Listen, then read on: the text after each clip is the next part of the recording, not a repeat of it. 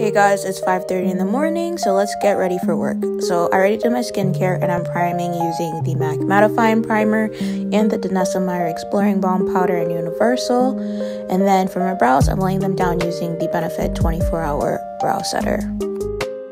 Now I'm just color correcting any dark spots and hyperpigmentation with the Fenty Beauty Match Stix in the shade Pumpkin. For foundation, I'm using the Makeup Forever HD Skin in the shade 4N74 with a brush and then buffing it out with a sponge to make sure everything is even. So now I am sculpting / cream bronzing with the Fenty Espresso Matchsticks around the perimeter of my face, my nose, temples, cheekbones, etc.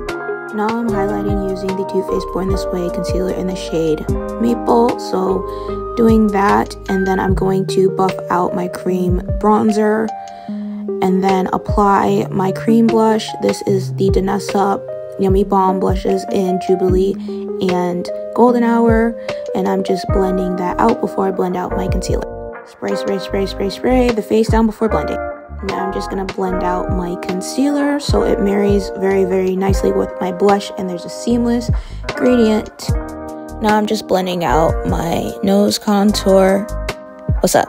Now I'm gonna double set. I'm first using the Charlotte Tilbury Airbrush powder in Tan 3 and then the Makeup Forever HD powder in 4N74, same as the foundation. Then I'm going to bake underneath my eyes and the center of my face to help my makeup last longer, plus I wear glasses so it's going to help too. Now I'm going to bronze using the One Side bronzing palette in dark and then set my blush using the Juvia's Place Volume 1 Blush Duo. And then I'm going to fill in my brows using the Benefit Precisely My Brow in 4N5. And then to set the brow hairs in place, Gimme Brow in number 5. And it adds texture. For my eyes, this is what you wanted to see. So I start off by using a pencil liner. This is the Sephora Collection pencil liner in Black Lace. So I'm applying that and I smudge it out with the darkest bronzer from the One Size palette. And then I'm going in with the other bronzing shades to add the depth and dimension that I want while maintaining the bronziness. Then I'm going under my lash line and I also lined my waterline. Now I'm going in with the McGrath Iconic Illumination palette. The golds in there, I mix them and I'm tapping them on with my finger. Then mascara, MAC Stack Mascara, and a random pair of Kiss lashes that I have. And then I'm highlighting using my MAC My Mimi highlighter.